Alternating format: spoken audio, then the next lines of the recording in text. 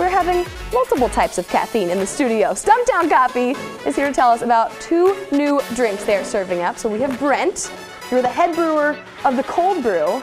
But first we're going to talk about this beautiful cocktail it's like a cocktail, but it will caffeinate you. Yeah. So this is our hopped Cascara soda, and it's actually hot brewed. Whoa. So we brew Cascara, which is like the fruit that surrounds the coffee bean. That's what the Cascara is? Yeah, yep. Oh. So that's actually this here. We brought some samples. So that's what's around the coffee bean, and then they so take out the coffee, make coffee, and then they make this? Yeah, so coffee's a cherry, right? And inside are 2 seeds, and that's actually like the coffee bean that we brew coffee with. Wow. But the outside is this cherry. So we brew that, lightly sweeten it, and then balance that sweetness with hops that you would typically see in beer. So yeah, normally you think of hops as going in beer if you have like an IPA that's super hoppy, but this does not contain alcohol? No, right. Okay, so if you want to taste the taste of beer, but you don't want to, get your drink on. Yeah, no, it's kind of drink. Totally beer-like. Cascara has a lot of date and some inherent sweetness. Wow. And then the hops balance that out, and tastes kind of close to beer. So what goes all into this? That's brewed Cascara, brewed hops. It's carbonated and lightly sweetened, and then we dash a little bit of grenadine in here. Whoa, fancy. Can I taste it? Yeah, totally. It looks so cool. It looks magical. It's very pretty. Yum, delicious. And it looks very springy. Yeah. That's wonderful. Now you also, because we got to talk coffee, of course. Oh, so there's the new seasonal beverage. When can people have this, by the way, until? This is until June. June, okay. So just in all of our cafes. Yep. Nice.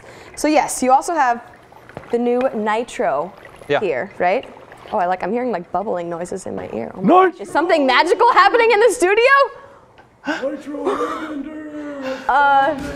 There's a wizard. There's Tim the Wizard? Is that your correct wizard magical name? Yeah. What is happening to this cold brew coffee? I have found. No, you must put it down first.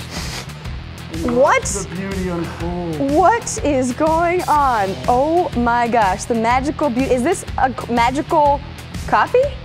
Kind of, yeah. So this is our Nitro hairbender. So we have Nitro coffee in a can already, but this is a new spin on that using our hairbender espresso blend. So it has 3 components: an Indonesian component that offers structure and body, a Latin American component that offers chocolate sweetness, and then a African component that balances all out with acidity, a citrusy acidity.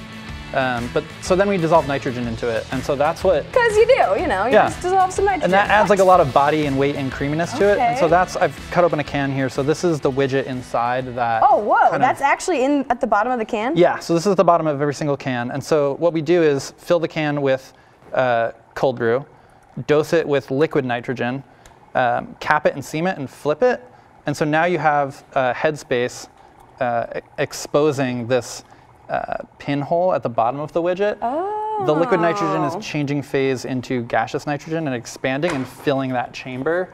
And once that's fully done. Exactly. I swear I'm listening to you, Brent, but there's a wizard and a crow? What? It's Billy the Crow. And look at his magical silver finger or something. What is going on with Tim the Wizard? Did he have a hand in making this? Yes. I saw that. That's how you guys launch. You had this super amazing video made by Tim the Wizard to show all the magic going into this. And so, okay, you just open the top.